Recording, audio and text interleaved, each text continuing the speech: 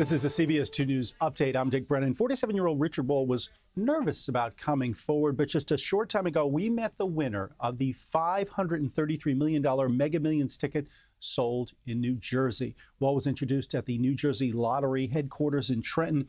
He moved to Vernon a year ago from Michigan to work as a food service manager. Ball says he bought the winning ticket while stopping at a gas station in Riverdale. He says he bought 10 tickets and a Coke. He says winning is not only life-changing for his family, but for others, because he plans to help people in need, but he also plans to have fun. He walked upstairs. I tell my wife, I said, baby, we get to go on vacation. She goes, what are you talking about? Don't be an idiot. I'm like, no, seriously, we hit it. We won the lottery. He sure did. Well, plans to take the lump sum of about $220 million. If you're not outside, you don't know this, but finally, it's an overdue spring day. Check out the aerial picture of Central Park. People are taking advantage of the warm temperatures, but how long will it stick around? Let's check in with John Elliott for a look at your forecast. Happy Friday, everybody. Friday the 13th. But no cause for fear here as we see really nice numbers. The normal high is about 60, so woo, it's a warm one. June feel. We've been watching a few showers float by, so fair skies. The irony is with the wind and lower dew points this afternoon, that's fire weather. So if you see something, call it in so it doesn't spread. Warm again tomorrow, but by Saturday night, a few showers. And then look at that, almost a 30-degree drop. Heavy rain Sunday into Monday. All right, John, thanks very much. Well, a suspect is now under arrest in a rape in the Melrose section of the Bronx. Police say this is 30-year-old Nikki Burris.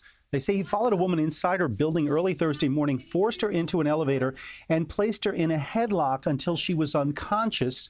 Investigators say he then dragged her up to the rooftop where he allegedly raped a 23-year-old woman before making off with her wallet and cash. Charges against Burris include robbery, strangulation, and predatory sexual assault. We're told there's a new push by Uber worldwide to make sure it's not employing criminal drivers. The company says it will begin doing annual background checks on all its operators. In addition, it will monitor arrests by hiring a reporting company. In New York City, the Taxi and Limousine Commission says Uber drivers are already subject to this type of monitoring, but the new rules are a change in many other communities. Well, the 2018 Academy of Country Music Awards are coming up Sunday night right here on CBS2. We can tell you Reba McEntire is set to host this year's show from Las Vegas. Performers include Dan and Shay, Darius Rucker, and Chris Young. Singer Brett Young says he's looking forward to playing one of his biggest hits. It's a little 90-second clip of In Case You Didn't Know, and rather than bring the whole band and make it a big to-do, I feel like it's like an intimate kind of special song, and so it's going to be a really stripped-down production and performance of In Case You Didn't Know. Well, in case you didn't know, the show will also feature several ACM flashbacks, special collaborations between artists to celebrate some classic country hits from 1993 on its 25th anniversary. Good for them. And you can watch the ACM Awards coming up this Sunday night at 8 p.m. on CBS2.